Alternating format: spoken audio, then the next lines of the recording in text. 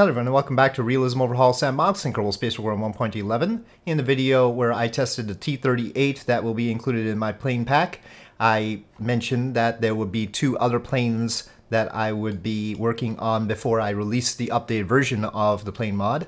And this is, of course, one of those two planes, the B-52, and we are going to try it out. But it has been a fraught development process in this case. I will explain in a moment. But of course, seeing this, you should be able to guess what the other plane is. It is, of course, the X-15 that I'm going to try to do.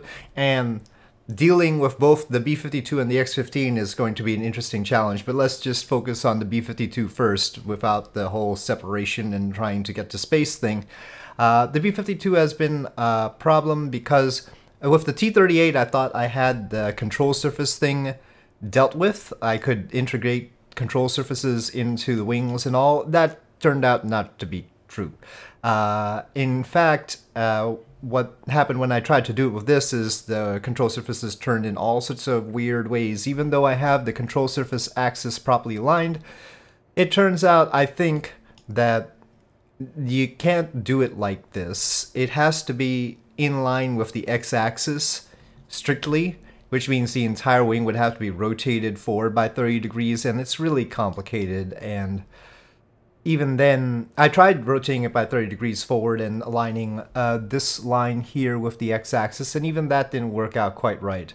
So I was having trouble, and for now we're going to go back to the procedural control surfaces. As you can see, I mean, that's why the NASA logo is clipped there, because of course I had the rudder integrated into the vertical stabilizer and had the logo properly going across. This side is not too bad. But yeah, the logo was overlapping the rudder initially because, well, I thought I could have a rudder, but it turns out that, yeah, the rudder, all of the control surfaces were having a problem. And no matter how I aligned them, they did not work out. But overall, I think I need to work on the textures a bit.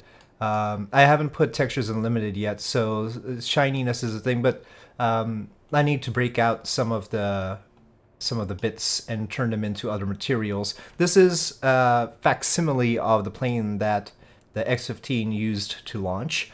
So I believe it was called Balls 8 because it was serial number 008. And it had different liveries over time. Sometimes it had a black nose, and sometimes it had other things, but this is sort of like an average livery for it. And we are going to try it out. We have it fueled halfway, and actually if it's fueled all the way, it's over its maximum takeoff weight, even though we basically only have the empty weight besides. So I don't quite understand that, but Wikipedia said that this was the correct fuel load, so I went with it. And the wing mass is being calculated by FAR, and the body mass, I just made up the difference as far as what the empty mass. Actually, I think I have an updated version that's a little bit heavier, or it's supposed to be. Anyway, I'll have to check that. I think it was supposed to be 82 tons empty, so it's actually a little bit light right now, but with the fuel, it won't matter much. So we are half fueled, and probably for the X-15 launch, it might be fueled even less than that. It's not like it needs to fly for 5 hours. So we are not doing intercontinental bombing with this. We are just doing some launches, and they'll probably have much less than its regular or full fuel load in most cases. So let's take it out to the runway and see how it flies. Okay, so here it is on the runway, and throttle up, and ignition. The plume and sounds could do with a little work when it comes to the jet engines. I don't even hear it right now, or see any plumes, but okay, it's mysteriously quiet. It had the startup sound, but it's definitely mysteriously quiet right now. I don't know what's up with that. The engine parts, of course, custom, which causes its own problems. The inline landing gear is tough. Can we get off? Oh, we have lift. Yeah, so of course we have the wingtip landing gear as well. Tail strikes are a serious issue with this one. That was a pretty high takeoff speed. It's really quiet out here right now because I don't know why the engine's like that. Wow, it can go up, but well, it's losing speed now. Yeah, on the whole, I'd say I'd have to do a lot more work here. The control surface issue took it out of me.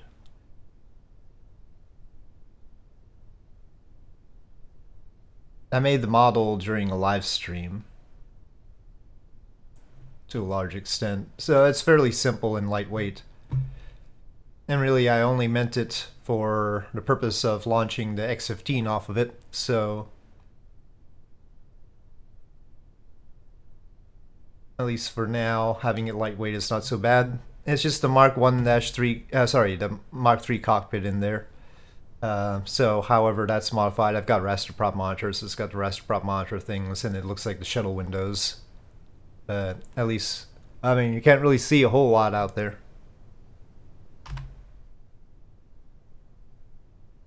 But yeah, I have no idea. I put the same plume configuration and therefore also the sounds that I had on the 747. So I'm not entirely sure, but scaled down a little bit. So I'm not entirely sure why we don't hear anything. I guess I'll have to figure that one out. Previously I had tested the control surface actuation and found that that was not working, so that was about it. I have not done a full flight with this.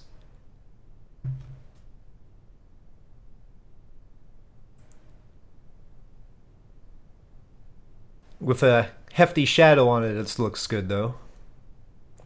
I always preferred the tall tail version of the B-52. I had a scale model of it, 1/72nd scale, huge thing, before I had to eventually get rid of that because I was moving. Where I put the ailerons, it's actually the second set of flaps. I think the ailerons are further outboard, as a matter of fact, but I didn't have a good indication on the schematic for exactly how they were supposed to be, so I just went with these here. But yeah, that's actually another set of flaps there. The ailerons are further outboard, but I assure you that this would give plenty of roll authority. We don't need more roll than this. And flaps, well, we'll get to that eventually. Actually, this B-52, the one that the X-15 launched on, is supposed to have a notch in the first set of flaps on the right wing, and that was to fit the X-15's vertical stabilizer. So there's a lot of things where if we want to be perfectly accurate, we're gonna have to fix things with this. I'll call this a first draft. Well, if we accidentally broke the sound barrier, that would be wrong, but we're nudging up to Mach 0.9 right now. Well, yeah. Now, the question is whether it can slow down without the air brakes. I'll throttle down. Ooh! Okay, so why does it do that? Right? That doesn't seem right. It's not supposed to immediately dump speed like that. That's dangerous. I don't know. I'm gonna have to figure that out though. That is obviously not good. Not all the planes act like that, and I don't know what makes one plane do that and another plane not do that. It's gotta be something to do with drag. Let's bring up those aerodynamic forces. I mean, yeah, the wings are gonna cause drag, so that's not a huge surprise. I don't see a line out of the body, but maybe that's because it's within the body or something.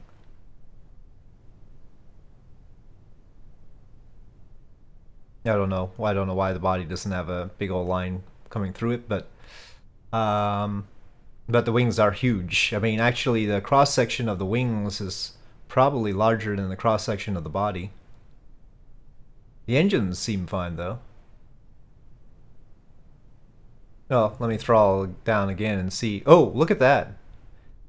So, okay, so what happens seems to be that when I throttle down, suddenly there's huge drag vectors on the engines. Now the engines have the air intake and jets integrated, right? There's the intake and the engine both on the same part. I don't know if that's a bad thing or not. There is a stock part like that. The Goliath has both the intake and the engine on it. So I didn't think that would be a problem. But yeah, it looks like there's some weird thing going on when we throttle down when it comes to the engines. So again, huge drag lines.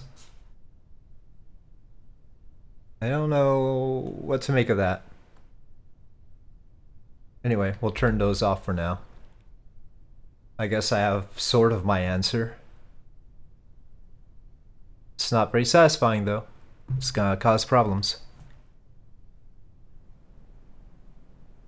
And it's really like, when it's 50%, it doesn't go up. You see, this is how it is when I've got 50% throttle. But then suddenly, right when I do less than 50%, we get those. See, like that. So that is peculiar as all heck. But it's not with all planes, that's for sure. Even among the ones I make.